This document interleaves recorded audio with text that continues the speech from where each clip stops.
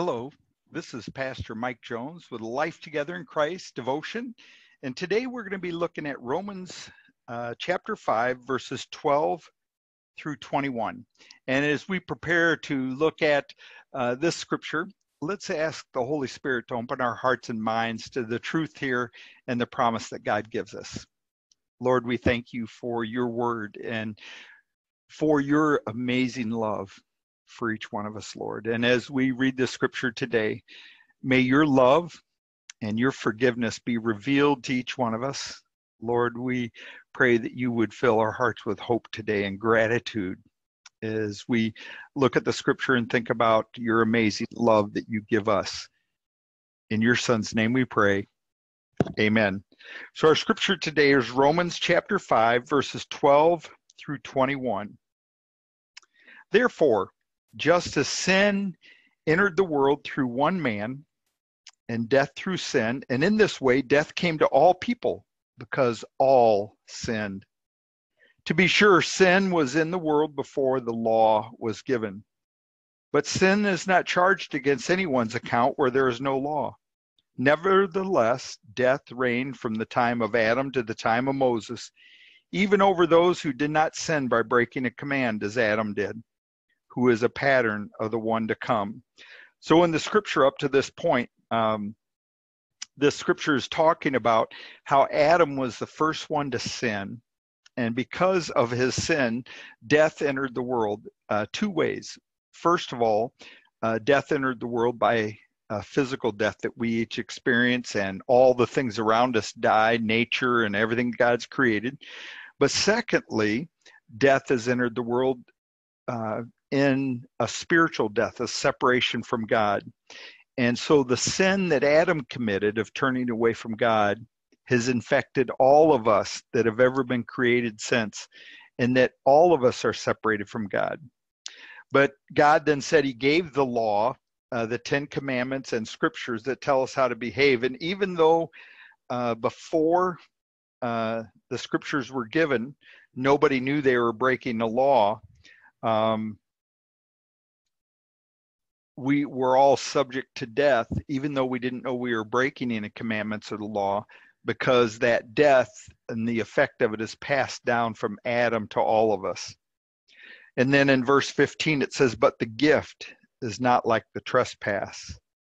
For if the many died by the trespass of one man, Adam, how much more did God's grace or love and the gift that came by his grace of the one man, Jesus Christ, overflow to the many? Nor can the gift of God be compared with the result of one man's sin. The judgment followed one sin and brought condemnation, but the gift followed many trespasses and brought justification. Meaning that even though the sin of Adam brought condemnation for all of humankind, and the many trespasses of all of us, the gift of God, God's love, wiped away those trespasses and brought justification from the standpoint that when we trust in Christ, all our sins are wiped away as though we had not sinned, just as if we had not sinned. For if by trespass of the one man death reigned through that one man, how much more will those who receive God's abundant provision of grace or his love and of the gift of righteousness reign in life through the one man, Jesus Christ? Consequently, just as one trespass resulted in condemnation for all people, so also one righteous act, Jesus going to the cross and dying for our sins, so also one righteous act resulted in justification and life for all people.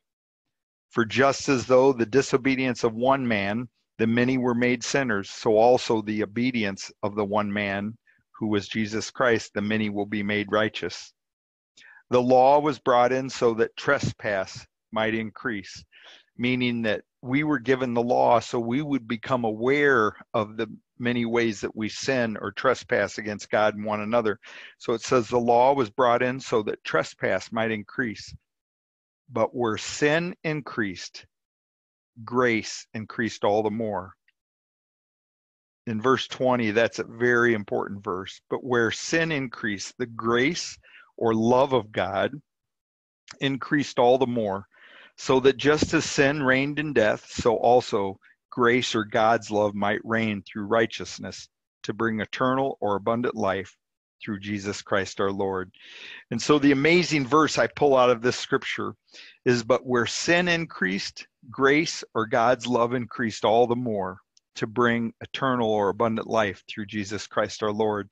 And so if I apply this to my own life, at various times in my life, sin has abounded in my life. And where sin abounded, God's love was even greater and abounded even more. And so what this tells me is no matter what the sin is we commit, God's love is greater than that sin. His grace, his unmerited love for us is even greater. And so what this tells me, there's not a sin or a number of sins. It doesn't now matter how many we've committed or what that sin is. God's love is always greater. And because of his love, when we receive Jesus Christ, all of our sins are wiped away and forgiven. And so Christ loves me more than our sins could take away that love.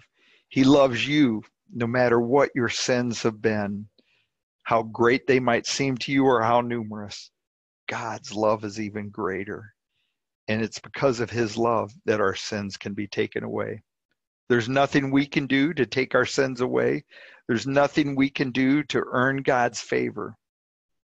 But it's because of his amazing love for you and I that no matter what our sins have been, he is willing to forgive if we ask.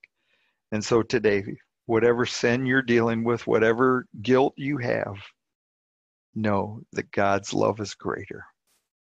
Let's pray. Lord, we thank you that your amazing love, your amazing grace is greater than our sins.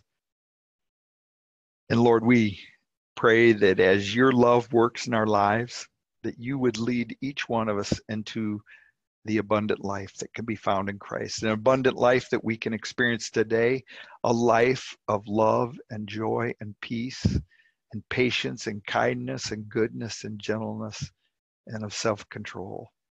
Lord, give each of us that abundant life today. May your love flow through us to those around us so they would also come to know your love and your forgiveness and your abundant life. In your name we pray. Amen. I love you and God loves you. He loves you more and greater than any sin you've committed. Amen.